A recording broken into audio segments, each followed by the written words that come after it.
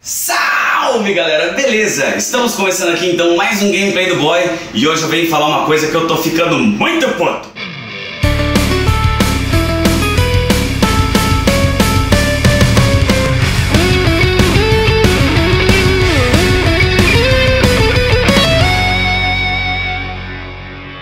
Galera, vamos direto ao ponto. O que tá pegando que eu tô ficando nervosão aí, velho? Eu não sei o que outros youtubers gamers têm na cabeça, mesmo sendo maior ou menor do que eu, até porque eu sou muito pequeno, não tenho nem, vamos dizer assim, um cacife pra querer falar alguma coisa séria mesmo ou não. Mas, cara, isso é revoltante, velho. A pessoa vem, passa no seu canal sem nem assistir seu vídeo, faz a sua retenção de público cair, ainda vem lá e dá aquele comentário Ctrl+C, Ctrl+V escrito: nossa, adorei seu canal, adorei seu vídeo, mais um inscrito no seu canal. Beleza, mano. Até aí ainda tudo bem. O cara fez eu perder minha retenção de público. Pra quem não sabe o que é retenção de público, eu explico já já. Mas pelo menos ganhei um inscrito. Foi ali, comentou no meu vídeo um comentário legalzinho. Apesar de ser Ctrl+C, Ctrl+V. O próprio YouTube não deixar o comentário ficar no vídeo porque já é classificado como spam. Mas enfim, esses ainda dá pra aceitar, né, mano? Agora o problema é quando vem aqueles caras assim: e aí, velho, beleza? Também tem um canal, passa lá no meu.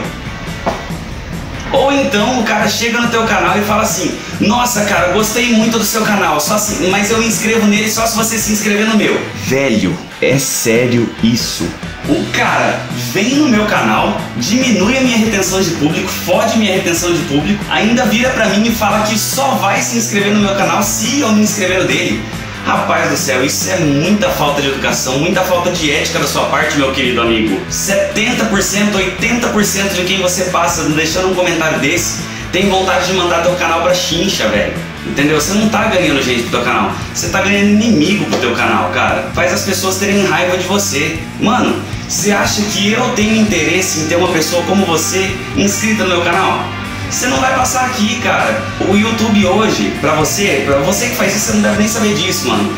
O YouTube hoje, ele só recomenda o seu canal. Sabe quando você tá assistindo um vídeo e aqui do lado fica recomendados? Então, ele só recomenda o seu canal quando você tem proporcionalmente um tanto de inscritos e um tanto de visualização proporcional a esse tanto de inscritos que você tem. Ou seja, se eu tenho 100 mil inscritos e meu vídeo tem 100 visualizações, cara, o YouTube não me recomenda. Não me recomenda, porque eu tô grande demais, só que ninguém quer ver meu vídeo. Entendeu? O que você tá fazendo pedindo um inscrito desse jeito, cara? Você tá fazendo eu ficar um canal que vou ter inscrito pra caramba, só que eu não vou ter visualização, e o YouTube não ajuda canal desse jeito, e você vai ter um porre de inscrito que se inscreveu no teu canal só porque se inscreveu no dele, cara. E aí o que acontece? A mesma coisa, teu canal não vai pra frente. Pra finalizar, mano, eu vou explicar o que é a retenção de público. A retenção de público é o que determina se o YouTube realmente gosta do seu canal pra divulgar e pra fazer teu canal crescer ou não. Se você abrir as configurações do seu canal, Analytics, lá tem retenção de público. A retenção de público é o tanto que você prendeu a atenção do cara que tá assistindo teu vídeo. Por exemplo, teu vídeo tem 10 minutos. O cara assistiu 3 minutos, você teve uma retenção desse cara de 30%. Você conseguiu prender a atenção dele por 30% do seu vídeo. Então o que o YouTube faz? Ele faz uma análise de todo mundo que assiste todos os seus vídeos e de todos os seus vídeos ao mesmo tempo e tira uma média. Por exemplo, se meu vídeo tem 10 minutos e a maioria assistiu 50%, eu tenho uma retenção de público de 50% em média. O YouTube não recomenda ninguém que tenha menos de 33% de retenção de público. Ou seja, se você só deu uma visualização no meu canal, comentou, like e saiu, você acabou de me dar uma retenção de público de 1%, cara. 1%. E entra pra média. Entendeu? O que é essa média? Eu assisti 70% do teu vídeo, só que o outro assistiu 1% do teu vídeo, porque ele só entrou pra deixar like e vazou. O que aconteceu? Vai dar uma média entre eu e esse outro cara. Então, de 70% e 1%, a média vai dar mais ou menos a metade. Vamos pôr aí 35% praticamente. Até aí tudo bem. Só que, se eu tenho 2 que assistiram 70%, 80% do meu vídeo e 10 pessoas como você que só passou aqui pra falar se inscreve no meu canal, você acabou de me ajudar a ficar só com 1%, cara. Então eu não vou ter retenção de público, eu não vou ser recomendado pelo YouTube e o meu canal não vai crescer, cara, por sua causa que passou aqui pedindo pra eu me inscrever no seu, velho. Pelo amor de Deus. Você quer ser parceiro do meu canal? Você quer que eu me inscreva no teu canal? Faz um conteúdo que presta, que eu vou me inscrever.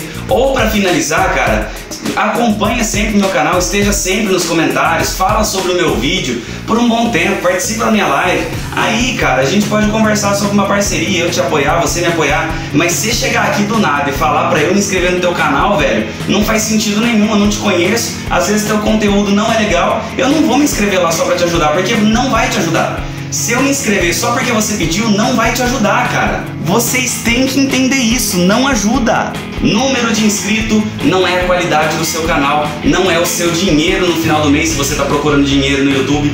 O que vai te ajudar é visualização e qualidade, beleza? Não tô querendo ser grosseiro, eu tô falando a verdade, galera. Vocês querem fazer, vocês irem pra frente, vocês querem ajudar os outros, vocês querem que os outros te ajudem? Sejam realmente legais e éticos. Sejam legais com as pessoas, sejam legais com os outros YouTubers, criem vínculos de amizade. Não chega só, se inscreve aí. Isso é feio, cara, dá raiva de você. Então é isso aí, era só uma dica e uma ajuda pra todo mundo aí.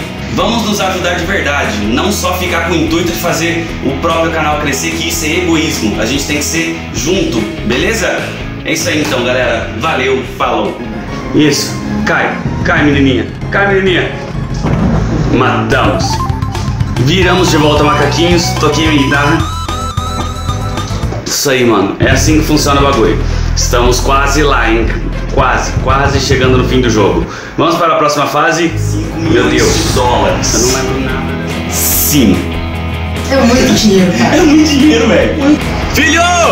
Vem comer! Jogou, pai! Tô jogando! Esse menino tem futuro. Mano, se for converter pra reais, dá, sei lá, 8,5 milhões de reais, cara.